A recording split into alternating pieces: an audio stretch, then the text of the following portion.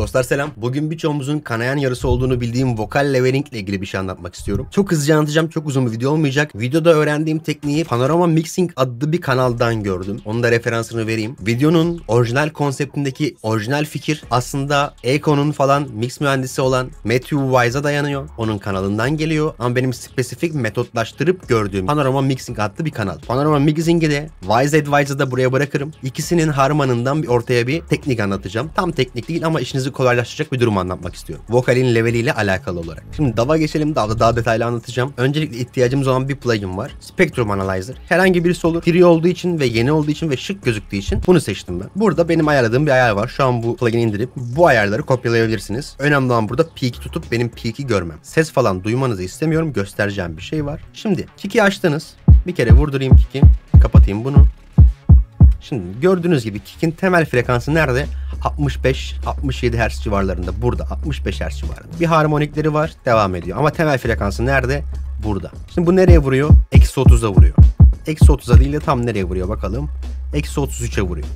Sol tıkladığınızda kontrolle bunu görebiliyorsunuz. Şimdi bir de low end'e bakalım. Yani A-Doid'imize bakalım bu senaryoda. Şimdi A-Doid'im benim nereye vuruyor? 38 Hz civarlarında ve -37'ye vuruyor. Şimdi ben bu A-Doid ile beraber çaldığım zaman bakın -30 civarlarında bir yere maksimuma geliyor.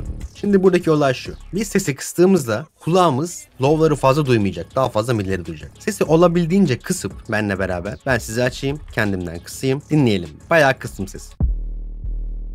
Şimdi bu spektrumda gördüğünüz yerde vokal kick'i ne geçecek ne ardında kalacak. Çok fazla. O minik dengeyi bulmak lazım. Kısık sesle bakalım.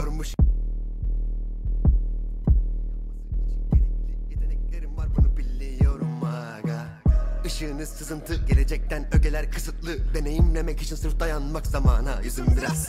Şimdi açalım sesi. İnsanların beni seviyormuş gibi yapması için gerekli yeteneklerim var, bunu biliyorum aga.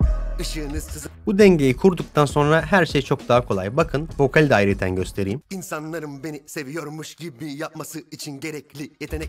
Durduralım. Vokalin temelde vurduğu yer bakın 170-180 Hz civarları gibi bir yerde. Bu da eksi 40 desibele geliyor. Yani aslında buradaki dB'den ziyade burada kick ve A-Doid ile low end ile vokalin dengesini şöyle güzelce ayarladığınızda ondan sonra yapacağınız her şey doğru yere koyduktan sonra çok daha kolay bir şekilde vokalin volümünü ayarlamanızı sağlayacak. Aynı şeyi bir MP3 beat üzerinden de yapabilirsiniz. Kick'li A-Doid'i izole edip ama elinizde kanallar varsa her zaman işiniz çok daha kolay. Bakalım sadece kick ve A-Doid plus vokal.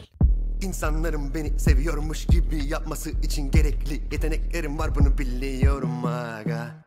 Işığınız sızıntı, gelecekten ögeler kısıtlı. Deneyimlemek için sırf dayanmak zamana yüzüm. Buradan sonra yapacağınız çoğu işlemi çok daha rahat bir şekilde konuya oturtup çok daha makul bir mix levellemesi yapacağınıza inanıyorum. Konuyla alakalı merak ettiğiniz, kafa karıştırdığım veya tam anlaşılmayan bir şey varsa yorumlarda sorun, anlatayım. Çok komplike bir durum değil. Tamamen matematiksel değil. Temelde işin en pratik elde, en kısa halde olayın amacı bu. Diyeceklerim bu kadar. Hoşça kalın. Kendinize iyi bakın. Bana destek olmak için videoyu beğenip abone olup bildirim zilini açmayı çok görmeyin dostlar. Ve ek olarak bana destek olmanın en tatlı yolu halihazırda yaptıracağınız mix, mastering, beat gibi işlerinizi benim elimden geçirmek olur. Hoşça kalın. Kendinize iyi bakın. Peace.